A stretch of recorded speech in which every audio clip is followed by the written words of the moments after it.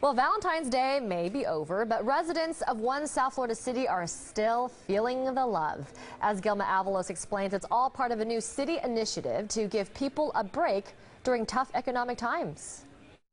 Drivers in Sweetwater must have thought their eyes were playing tricks on them. $2.14 per gallon, a steal on Valentine's Day. And that was just day one of 14 days of neighborly love. A shock of kindness, if you will. An initiative started by Commissioner Jose Pepe Diaz's office. He says with the current state of the economy, people are finding less to smile about. They're mad. I mean, they have issues that are very serious issues, from losing their homes to because they don't have a job, because they just lost their job. Not only were customers smiling, camera shy Anthony Cuevas, the owner of Finish Line gas station, feels pretty good too. He says customers are still saying thank you. It was rewarding, and washing the windows to helping wash cars to doing whatever we need to do.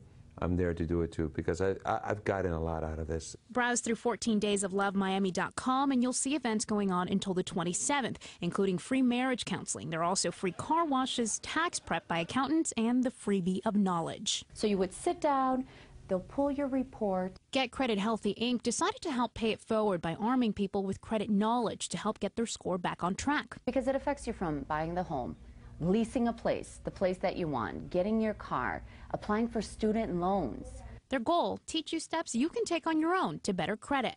Even little ones are catching on to the idea. Diaz treated honor roll students at the Youth Co-op Charter School to a pizza party and told them all about the initiative. I want you to think of things that you could do that are kind for your parents and around the house, and just for your friends and stuff.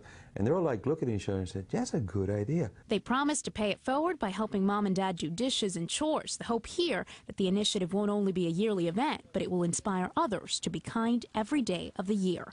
In Doral, Gilma Avalos, NBC6. And that is what I call a heartwarming initiative. Well, the event at the Sweetwater gas station was such a success, the commissioner's office is already planning at least one more. And another driver freebie, a limited number of prepaid Sun Passes are available. To check out all the deals, go to NBCMiami.com and search news links.